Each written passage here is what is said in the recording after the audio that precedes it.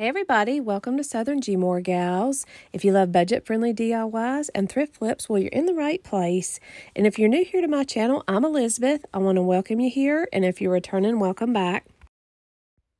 Now, we're in a really fun challenge today to take some unconventional materials and make some DIYs with these. So I don't know about you, but I have a million of these essential oil bottles around. So if you've not tried essential oils, I would definitely recommend trying those. But they come in these beautiful amber glass or dark brown glass.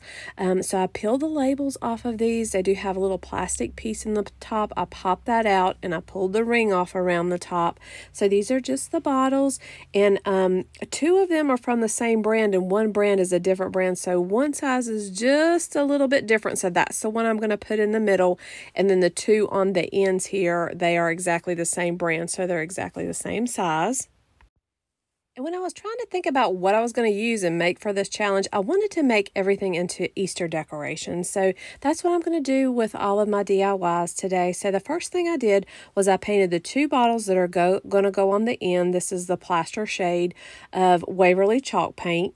And then I'm going to leave the bottle that's in the middle. I'm going to leave that pretty amber glass color or brown. And these sponges here come in a 3-pack from the Dollar Tree. I'm going to use the smallest brush to make a little bunny on here. And all of my DIYs today are really fun and simple to make. Anyone can make these. So I'm going to use the sponge to do the bottom part of the bunny. And then I'm going to freehand the top. But, you know, if you're not a good painter, no worries. This is really easy to do. And, you know, if you mess up, just take a wet paper towel, wipe it off, or just start over and paint over it. Really simple. And I'm just going to make my bunnies kind of plain Jane bunnies here. I'm not going to put any faces on them, but, you know, you can make some little bunny faces on here. I was trying to find something to make a little cottontail or a little bunny tail, but I didn't like the way the pom-poms and things were looking. So my bunnies don't have a little pom-pom or a little bunny tail here, but they still look cute. These are so cute. So stay tuned to the end so you can see how these look when they're all together. And I can't believe that Easter is like right around the corner. Everything is moving. It feels like so fast and coming so quick. But Easter is going to be here before we know it. So for the brown bottle or the amber bottle, I'm just doing the same thing. I'm using that little small sponge brush. And I'm using the Waverly shade of plaster chalk paint. To do my white bunny here, I'm just freehanding his head and his ears. But we're staying daylight much longer here already. I can't wait till the time changes. I'm so ready for spring and summer and some nice sunny warm weather. I don't know about you, but I can't wait. I'm ready for winter to be over. So once the paint dries, I wanted a little bit of decoration here on my bottles. So I'm going to use some twine from the Dollar Tree. I'm just using a little bit of hot glue from my gun. I'm going to glue the end of the twine here. I'm going to wrap it around. I wrapped it around about 2 or 3 times on each bottle, and then I'm going to glue that end again, and then I'm going to make a little bow and hot glue the bow right in the center. And you can connect with us on Instagram and Facebook. And if you're new to my channel, I'd love to have you subscribe. And if you're already a subscriber, I want to thank you so much for supporting my channel. I've got a great giveaway planned when I reach 2,000 subscribers. I've got a goal to reach that by Easter, so I'd love your help with reaching my goal. And aren't these the cutest little thing? I think these turned out so sweet, and what a great way to use up some of those essential oil bottles, and they'll have a great scent already because they already have that great scent in them. You can't get that oil smell out, but they smell wonderful. I just used a couple little sprigs of lavender from the Dollar Tree, and these turned out really precious. And leave me a comment, any comments and thumbs up. That really helps out our channel. So let me know what you think about these little essential oil bunny bottles. So I want to thank these ladies for hosting the challenge today. Jelena from Blondie Next Door and Olga from Olia DIY Adventures. Their information is listed down in my description box along with the playlist. So check out and see what everybody's made with their unconventional materials. Thanks again to these ladies for hosting the challenge. Now, I love me some bamboo utensils or some spoons in the kitchen. But I'm going to cut this one apart. So we're using this one, actually came from the Dollar Tree. It's the one that has a squared end that I'm going to use for this DIY. And my husband actually cut it off with me. He called it a sawzall. So whatever that is, that's what he used to cut the end of it off there for me. And I just took some of the Waverly Antique Wax, put a coat of that on here, and I'm actually going to sand a little bit of it back off because I want to have it, be a little bit more see-through where you can see a little bit of that light through here. I'm doing some sanding now, but actually I don't have it at the end. Once I get the bunny painted on here, I'm going to go over it a little bit more because I want right around the edges and across the bunny to where you can see some of that lighter shade through the dark antique wax here. Now to put my bunny on this one, I'm using the medium size round sponge that came in the same pack as the other one. I'm using some of the Waverly Plaster chalk paint.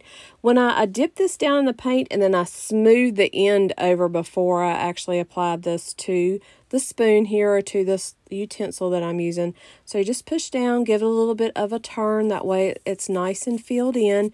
And I'm actually going to use this one twice. I'm going to do the bottom part of the bunny with this sponge and the top part of the bunny, and then I'm going to freehand his ears.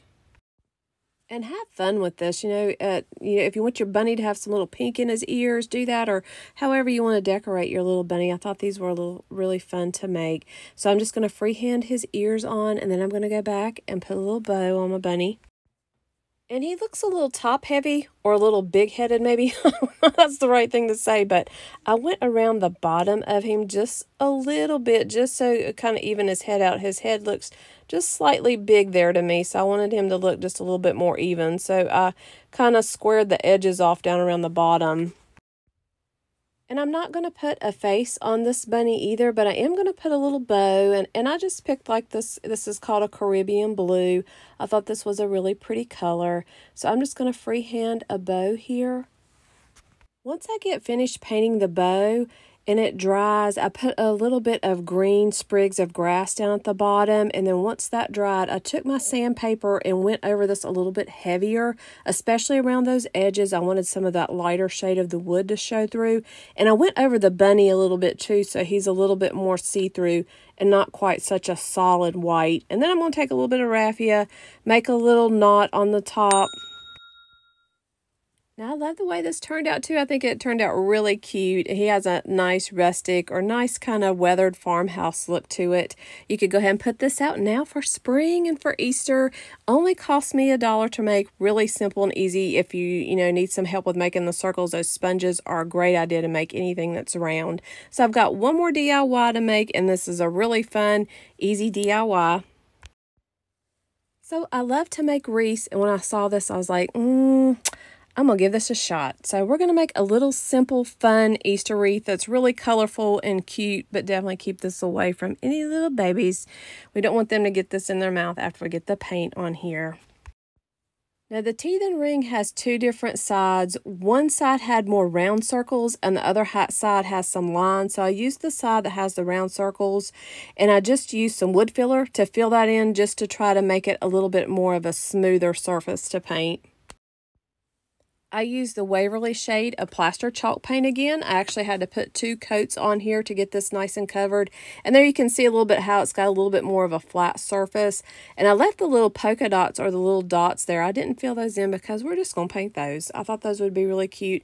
And I'm using a couple little kind of Easter shades of paint. I've got like a Caribbean blue, a bright pink, a yellow, a purple. So use whatever you've got. I wanted this to be kind of a bright, cheery, those classic colors for Easter. And I'm attempting to make some Easter eggs. So I'm going to make some eggs. I want to make 4 eggs here, kind of like on every other one. And then I'm just going to put some little polka dots on the pieces there that already have dots. And then I'm just going to make some polka dots on the ones that do not have dots on them. And of course, with Easter eggs, you can decorate these any way you like. So that makes it really fun. So I just used the tip of my brush and did little polka dots and made a couple little lines and tried to do some little zigzags. So, make them however you think of what an Easter egg should look like. And once my paint dried, I found this awesome ribbon at the Dollar Tree. I thought this was the prettiest little ribbon. It has lots of beautiful colors in it, and they really match the shades that I used on my teething ring. So I'm just going to use a little bit of hot glue, and I'm gluing that in the kind of in between the pieces there. And that's just to start, and I want this to kind of be loosely wrapped around my wreath. And it looks like I'm making a twisted mess here. I know it looks kind of funny here watching me on after I filmed this, and I kind of went off the camera there a little bit. But I just am loosely kind of wrap that around, and then I'm going to cut it and hot glue it there on the end. And then I'm going to make a little bow. But doesn't that look cute? I think it looks so sweet. Really has that classic Easter color look. And there's a little bit of a bow struggle here going on if you don't know exactly what's going on right here, but that's what's going on. So I'm struggling here with my bow just a little bit, but I'm going to hot glue my bow on here, and then I'm actually going to glue one of the ends down because it did not want to cooperate with me. So that's my bow struggle.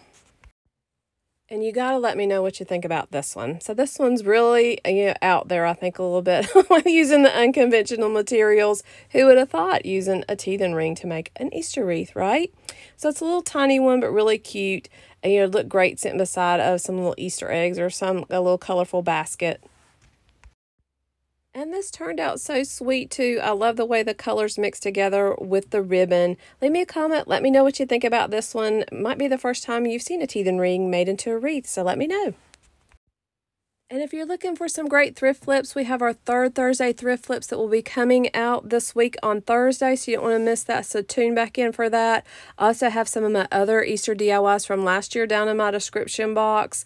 I want to thank everybody for watching, and I want to thank the Jelena from Blondie Next Door and Olga from Olia DIY Adventures for hosting the challenge today. Don't forget to check out their channels and the playlist down in my description box, and I've got a bunch of my other videos listed down there too, so check out and see what I made for Valentine's Day and for Easter and spring.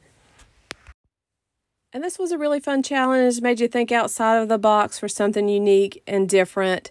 I hope everybody enjoyed my video today. Thanks again for watching, and I hope you have a great day.